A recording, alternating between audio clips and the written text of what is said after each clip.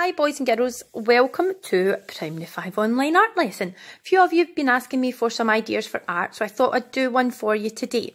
Going to keep it quite simple because I don't know what you've all got at home and it's quite hard to do this with a mobile phone.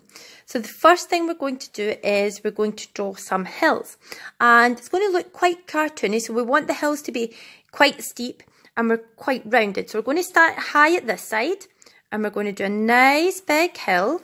And then it's going to come down and sweep across your page. Now, it might be that you've got some hills in the background. So from here, I'm going to draw some little hills in the background.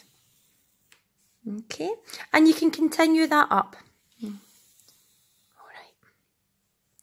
Then at the top of the first hill right at the front, you're going to draw a house or a barn or whatever kind of building you want.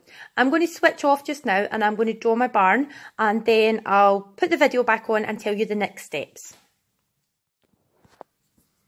Okay, so you can see that I've drawn a barn at the top and a fence down the front hill.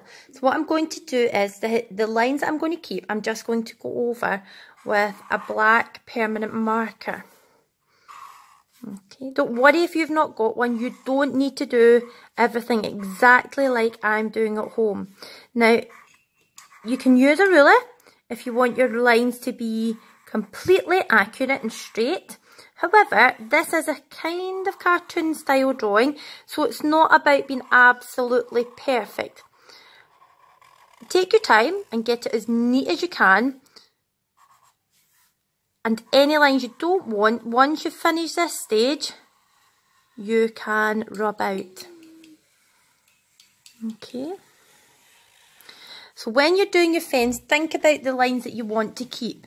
You don't want to keep these ones that cross the post. So draw your fence posts first, go around them, and then you will simply join them together like that. Okay, and you're going to do that the whole way up. Okay, so you can see that I've added a sun, and all I'm going to do now is draw some trees. So I'm going to sketch them in pencil just so that I know I don't make any mistakes. So I'm going to draw not your usual trees, I'm going to make them a little bit more cartoony. So the first one I'm going to draw is just going to look like one big leaf. So you can see the basic outline of a leaf, and inside that I'm going to decorate it later on with different patterns. The next tree I'm going to come lower down, and this time I'm going to draw a square. Well, not really a square, it's more rectangular. And I'm going to put small squares in. I keep saying squares, I mean rectangles, just ignore me boys and girls. And the next one, I'm going to do this in the background. Okay, and I'm going to go up and up at this side.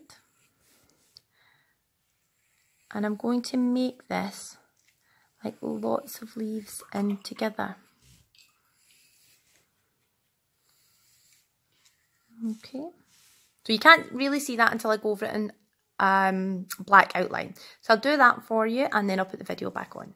Okay, so you can see that I changed the design just slightly when I was going over in black pen. So what I'm going to do now is I'm just going to put little designs in to my tree. So I'll do little twirls, spirals on this one. And because I'm using permanent marker, when I go over it in paint, it won't smudge. And on this one, I'm just going to do the pattern of a leaf.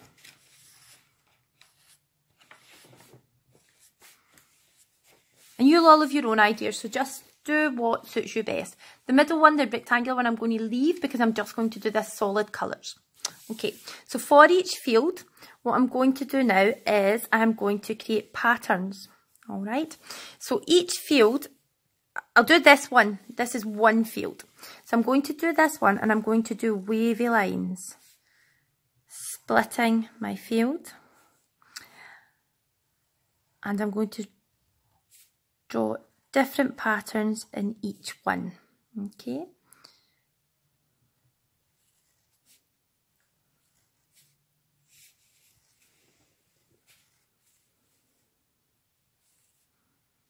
I might keep the two end ones the same. And then the middle one will be slightly different.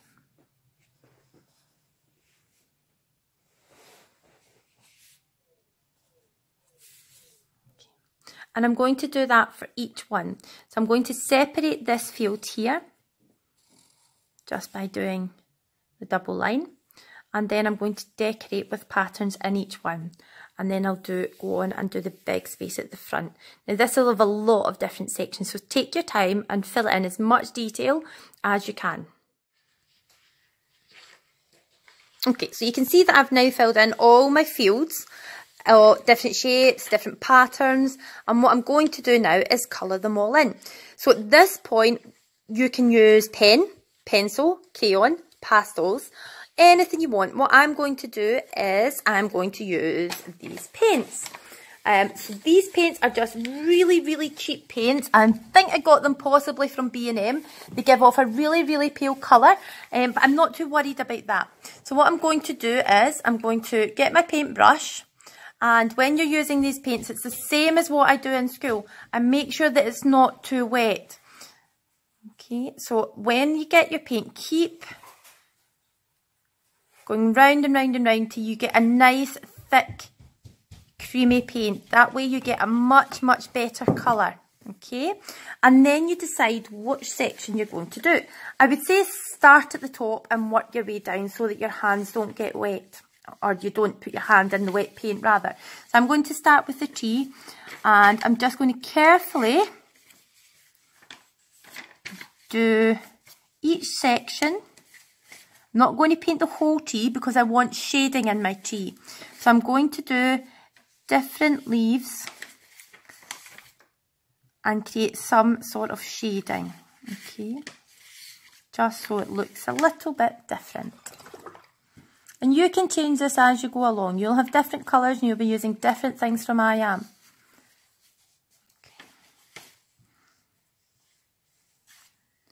But the idea is I want a lovely, bright, colourful painting. Okay, so the background noise, boys and girls, is just Abby creating lots of mess beside me, and occasionally you hear her singing with her headphones on. Mom! Okay.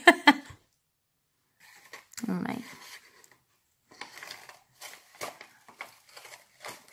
Okay. So the paint shouldn't all blend together, because you shouldn't be having it so wet that it runs.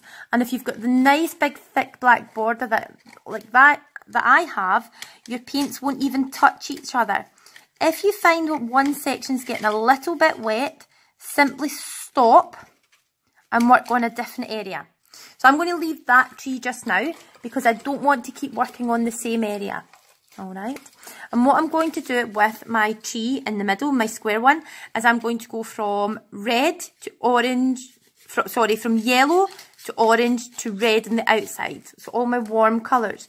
So I'm going to start with the middle section, so that by the time I get to the end section, the green tree next to it is nice and dry, so that I'm not smudging.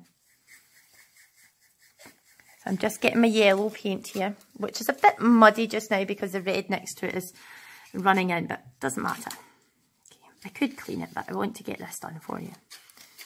Okay, I'm then going to do some of the other sections, but I won't keep my phone on while I do that. I'll come back and show you every now and again. Okay. Okay, so you can see, boys and girls, where I've put some of the colour on, the black pen, any designs have faded slightly because there's now some watery paint over it. But don't worry, because once that's completely dry, I can get my pen and go back over it. Okay, so don't worry about things like that. You can change that afterwards. I'm using brown just now, and it's not very dark, so if I wanted to darken that down, I would just add a little bit of black. And remember, black's a really strong colour, so it would just be a tiny little amount. Okay, so mix that in and just add a little bit of it at a time. It's normally better to mix it with the brown rather than put it straight onto your painting, because it can make it too dark. Okay, we don't want black trees. We almost got a little bit of Abby singing. Almost. Okay. All